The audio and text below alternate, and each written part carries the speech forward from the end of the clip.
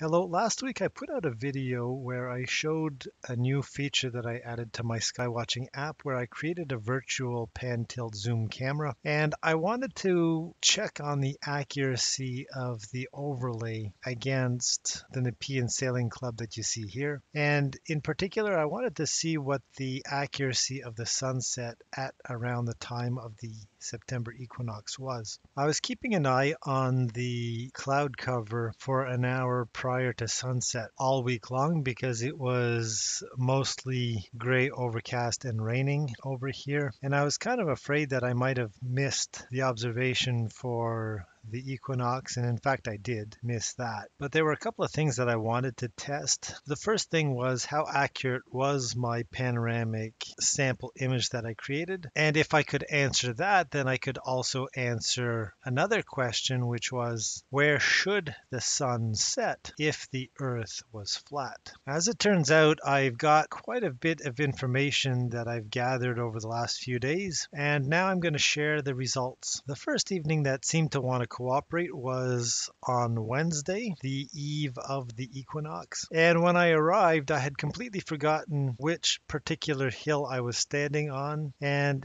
in my mind, I had stood on the highest hill, which was this one over here. And when I saw that the sun wasn't quite right, I walked around and tried to find the view that looked a little bit more familiar, like this one. And after walking around a bit, I found that this general view was more familiar.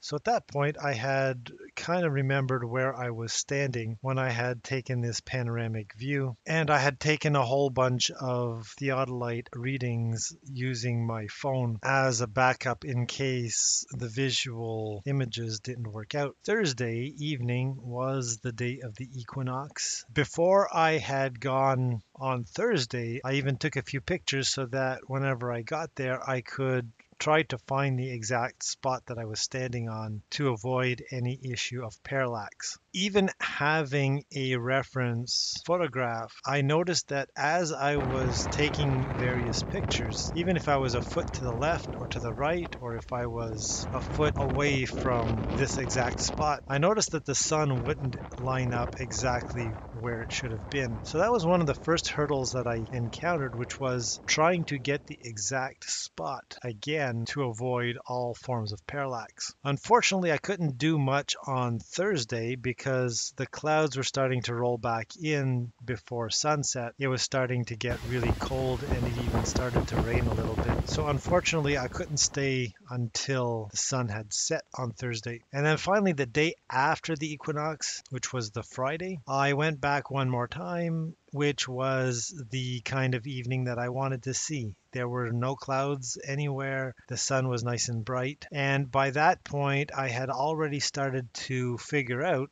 that when I had oriented this image, I based it on the magnetic reading of the phone. And even though I had calibrated the phone to get that measurement, I realized after I came home and I analyzed all 3 days worth of theodolite readings that the magnetic compass on the phone drifted quite a bit despite the fact that I was recalibrating it every few minutes. I had a couple of things that were working against me. The first was that I was coming back time and time again and I had no reference point where I was exactly when I took the image, even when I was starting to develop a technique to use the various signs of parallax to get myself to the same spot again and again. Even then, I found that I was still having trouble getting to the correct spot. And it wouldn't take much. It would be half a step in one direction or the other, and that would definitely affect where the sun would appear in the sky. The second, even bigger issue that I had was the compass reading. I'm not going to show every single theodolite reading that I took, but I'll probably include a few here and there along the way. So according to the phone, this was the time and this was the date of the individual reading. And I measured the compass reading that the phone reported to the theodolite app. And to give you an idea of what I I mean? On the first day, when I wasn't consciously calibrating it for every reading, there were a few that were going backwards. So this one here was 260, and 2.5 minutes later, this was 262. Then 3 minutes later, it was down to 259, and then another 2 minutes later, it was up to 260, then 261. So you can see that it was jumping up and down between readings. The second day I was trying to calibrate it, I didn't take as many readings as I did on the first. I was only there for a short time, and the readings were relatively close. And then once again, on the Friday, they were a lot closer together, and they didn't have nearly the range of error that the first day did. So calibrating the phone really did help. I decided to compare the readings of the azimuth against stellarium. So I dropped a pin pretty much on the hill I was standing on the map in stellarium, and I picked the appropriate time and date, and I got stellarium to give me the azimuth readings. I converted it to degrees, and then I subtracted the one reading from the other to give me a difference. I decided to average the first day's readings together, the second day's readings together, and the third day's readings together. And then I also did another one that is the full sum total average. I was thinking what could cause the compass reading to be so off like that. And I can't really say if this is true or not, but I would probably guess that this area here was either a natural formation or it might have been constructed over the decades to create a harbor for the sailboats. They probably took a whole bunch of quarry rock from somewhere and created this area. If I were to explain why the compass readings were so off depending where I was standing, I would probably suggest that the most likely cause was iron deposits in the rock, and that because the iron deposits were non-uniform depending on where I was standing, whether I was standing here or whether I was standing a foot or two to the right, that would be enough to change the magnetic field to cause the phone's magnetic compass to drift in one direction or the other.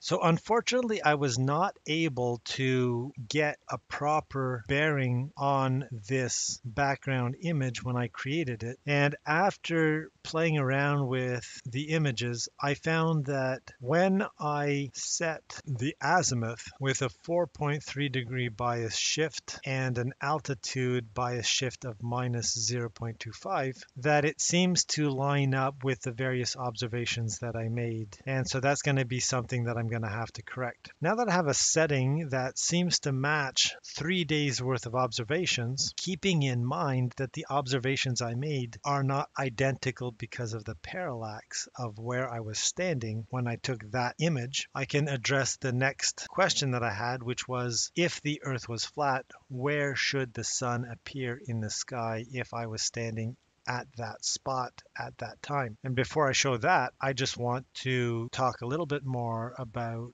how I oriented myself when I took those various images. When I was there, I tried to find the spot left and right where this tree lined up with this other tree, and this smaller tree was just slightly off to the right. And I also tried to line myself up so that this tree lined up to the left edge of this park bench. And despite having those landmarks, even then I noticed when I was taking those images that I was still off slightly enough that there would be parallax introduced, and there was that discrepancy between the computer generated image and what I saw in reality, simply because I was a couple of feet off. For those who haven't seen my app in action or aren't familiar with some of the modes that I've added, I have two basic modes that calculate the position of the sun, the moon, and the stars as we would expect if the Earth was a globe or if the Earth was flat. For the globe Earth math, I'm using the various equations that were created by others. For the sun, in this case, the first algorithm that I found that calculated the position of the sun was the NOAA Solar Spreadsheet Calculator. It was a spreadsheet that computed the sun's altitude and azimuth every 6 minutes for a given location and a date. So I used the formulas that were in that spreadsheet to calculate the sun's position, and that's what I'm using here. For the flat Earth math, what I did was I calculate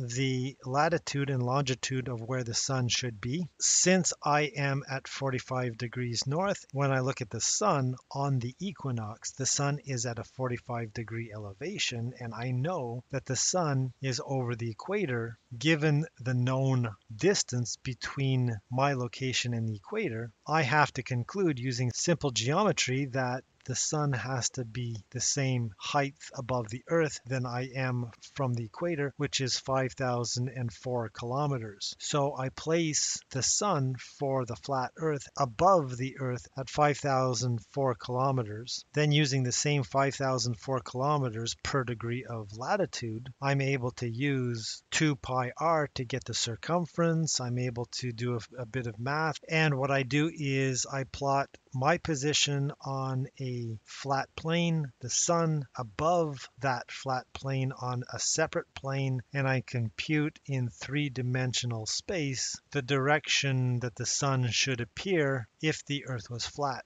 And from that, I'm able to calculate what the expected altitude and azimuth should be. Just to be fair, this was the time that the sun was over here, just before it descended and I couldn't see it any further. And if we apply some form of vertical compression or whatever flat earthers want to use to explain why the sun should appear at the horizon rather than this high up in the sky, that is a good 20 degrees of azimuth difference. What I'm going to do now is I'm going to play a couple of short animations of the generated sunset for the 3 days that I went out. And I'm going to synchronize the various images that I took along with the various theodolite app readings that I took, and we can see how all of those compare.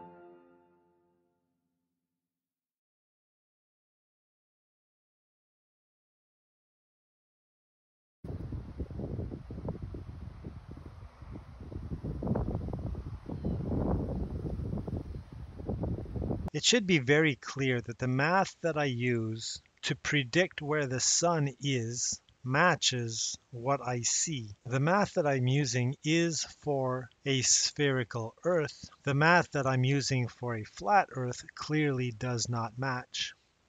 So that's going to be it for now. Thank you for watching. If you liked the video, I would appreciate the thumbs up, the subscribe, comment below, all that other good YouTube stuff that you have to do for them nowadays. And with that, I'm going to see you in another video soon enough. So bye for now.